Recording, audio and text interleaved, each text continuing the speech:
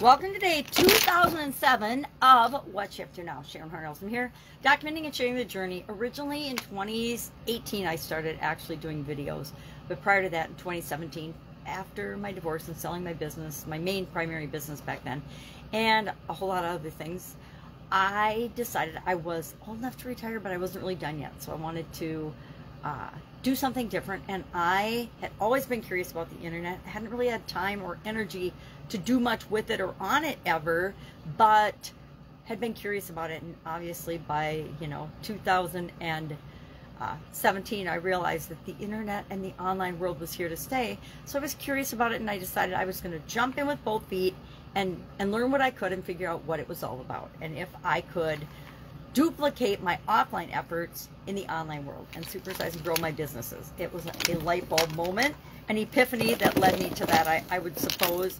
That's our idiom for today. And this is actually a really new idiom. It's only been around since 1974 when Dick Cavett used it and compared it to the light bulb moment in a comic strip. Now, Felix the Cat is the first comic strip that's credited with using the light bulb in the little idea bubbles above Felix the Cat's head in a comic strip. So it's a relatively new idiom, but I think it's really popular. We use it a lot to describe when we have an idea, an epiphany, an aha moment, when we finally have a lesson learned, go through our thick skulls, and we're like, oh my gosh, why didn't I see this before? And then we realize that we've known something all along that we should have been doing, but we're not doing it, etc. Things like that. So that was our idiom for Supersize Your Business today.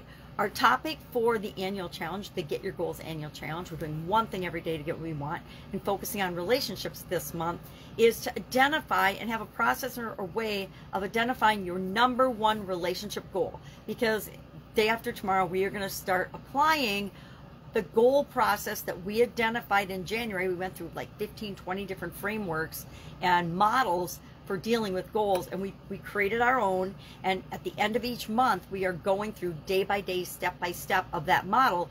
Why? So that we can get accustomed to it, comfortable with it, install it in our subconscious, so whenever something comes up with respect to our goals, we automatically on a subconscious level will run that through the process, just like we use the SOAP framework whenever we're faced with a challenge, a setback, a problem that we need to solve.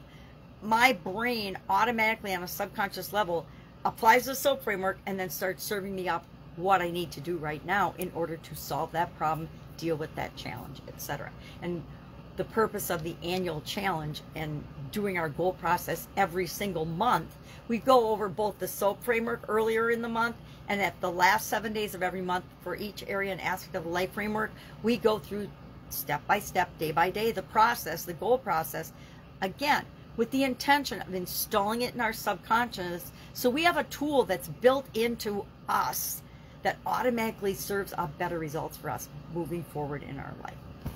And how do we do that? We do that through repetition, right? We put a lot of bad habits into our system, so this is a way of consciously putting good habits into us so that we can automatically get the results that we want, instead of just going through life willy-nilly and whatever happens we deal with, or whatever happens we don't deal with, and life just happens to us instead of us having a modicum of control of our own lives. Because guess what? We get to create our own lives. I say if I have that ability and power and control, I'm going to exercise it, right?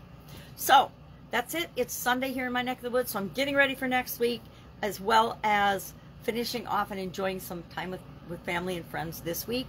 If I can help you in any way, ask. Otherwise, I will, of course, be with you tomorrow. Have an amazing day. Bye.